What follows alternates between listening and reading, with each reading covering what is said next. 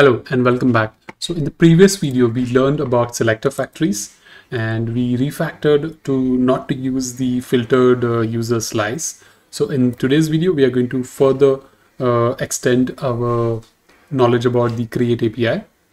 Also, let's see, this is still not working. If I apply all this or maybe change the filters, it's doing nothing. While in the background, we are actually making the network request.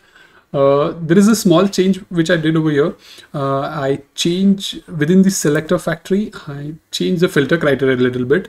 If the filter criteria is there, then only do this filtering. Otherwise, always return true. Okay. This is just a small JavaScript filter fix I did. Nothing related to the Redux, just the filtering part. But even so, this is still not working. The reason for that is, let me reload.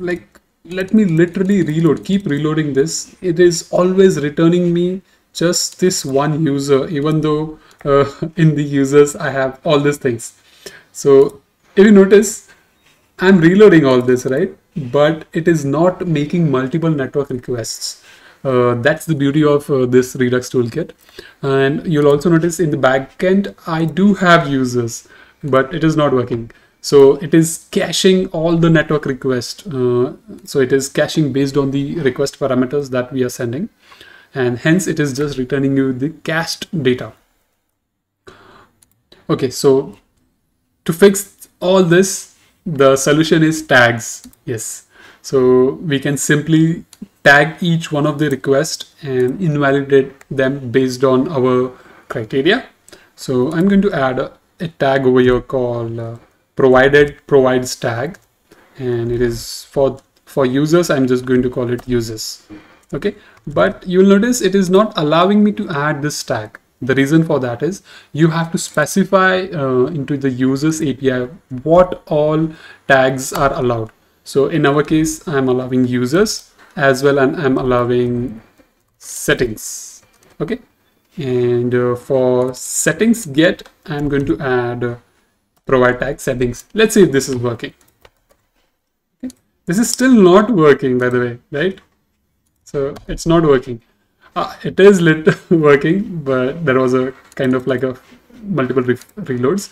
The correct way to do it is whenever you set filter criteria, basically whenever we hit this apply button, we need to invalidate the cache. So we are going to invalidate the cache, which is assigned to settings and as well as the users. So we are invalidating these two cache stores whenever we call this set filter criteria. And now when I hit, let's just select everything who are based in India. So we get back this new data. Let's select who are all in Switzerland. We get back the new data. Let's select users from Mumbai. We get back the data. So that's it. This is working really well. Okay. Okay. All right. So the next part which I would love to do is refactor the old code, starting with deleting the filtered slides. We are not even using this. I'm going to delete this. Okay. And let's see if this is still working. Yes, we need to remove it from the store.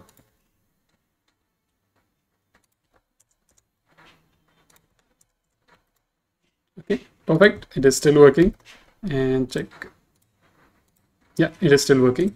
And let's see, is anybody else is using these types? Yes. So our selectors are using it.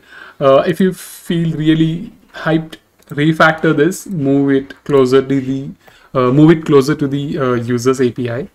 Okay. For now, this is okay. And the next refactoring probably is the most important one.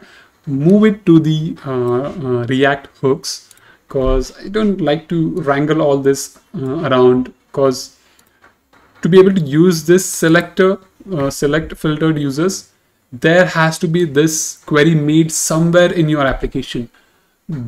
But to be sure, we are going to move this to a hook. I'm just simply going to create that hook within the users. I'm going to call it use filtered users.ts. Okay, export const use filtered users. All right, and I'm simply going to import all this.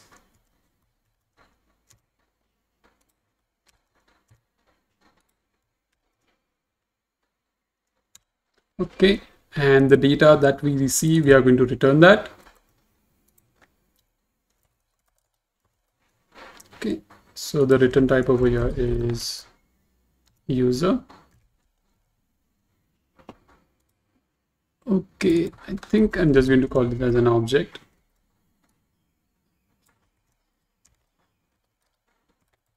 Users.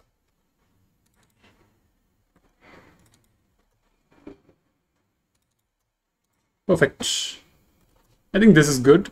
And let's just consume this hook into our application now. And go back to the users. Delete all this. The only thing which we need is const is equal to use filtered users hook. Okay, and we are going to remove all the other unused inputs. We get back users, and let's just consume those users. Okay, let's see if everything is still working. Yes, it is working fine. Let's filter users from Mumbai. Perfect. Select users from Switzerland. Perfect. It is working fine. Okay, so I think that's it so far, right? And anything else to be refactored? Okay, I think that's it from this video. In the next video, when we come back, we are going to write test for all our code. Thanks for watching. Don't forget to like and subscribe to my channel, and please share these videos as much as you can. Thanks for watching. Bye bye.